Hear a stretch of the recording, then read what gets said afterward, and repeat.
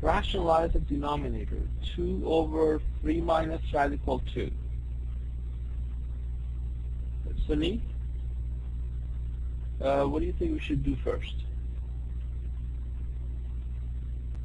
I'm not sure. Okay, Ryan, how about you?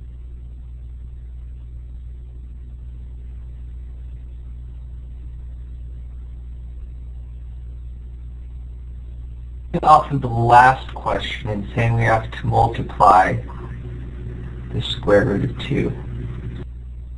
Okay. In the other session, if we had a single radical at the bottom of the fraction, we multiply it by itself, and we eliminate the radical that way. But in this case, we have more than one term. So when you have more than one term, then you have to use this a minus b times a plus b property. Okay.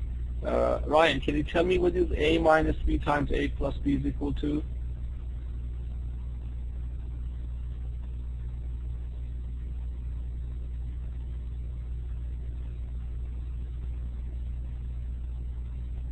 A squared minus b squared. Very good. That would be difference of square. Now these square would help us to eliminate any radical that if I have for a and b. So you see my a is 3, but my b is radical 2. So if I multiply 3 minus radical 2 by, it's called conjugate. If I have 3 minus radical 2 multiplied by something here, which is called conjugate of that, which is 3 plus radical 2. Then what's going to happen here is we eliminate the radical altogether. Sunit, can you tell me what do you get here? What would be the result of this if I use the difference of square property? 9 minus 2 squared to the square root. The first term is correct. 3 squared would be 9. 9 minus, what is the square root of 2 squared? 2. Right, that would be like the square root of 4, which is the square root of 4 is 2. So we have 7 here. That's how you get 7.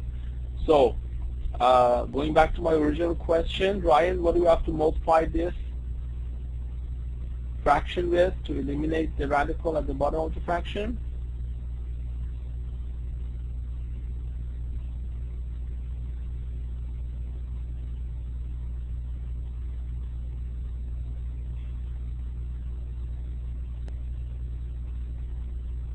Oh. Ryan, are you there? Is it?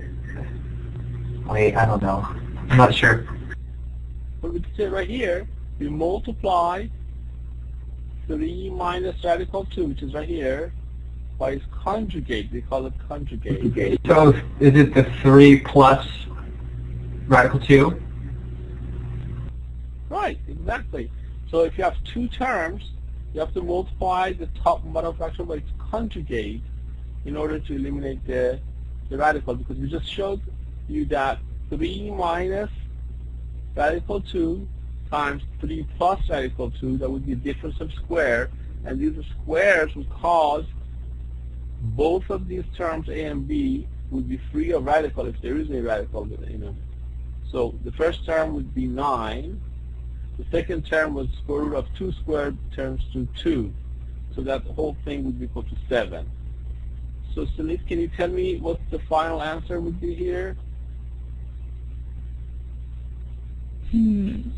6 plus 2 to the square root of 2 over 7. Right, so let's write this as, for now, 2 times 3 plus radical 2. Now we move over 7 all the radicals to the top, so we don't have any radical at the bottom of the fraction anymore. That's how we rationalize this.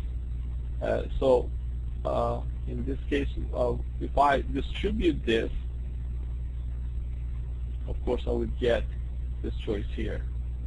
I would get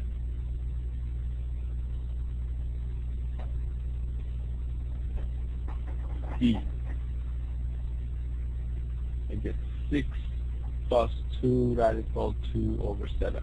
So if you have two terms at the bottom of the fraction here, you have to multiply top and bottom of the fraction by its conjugate. So the conjugate of a minus b is a plus b. The conjugate of 3 minus radical 2 is 3 plus radical 2.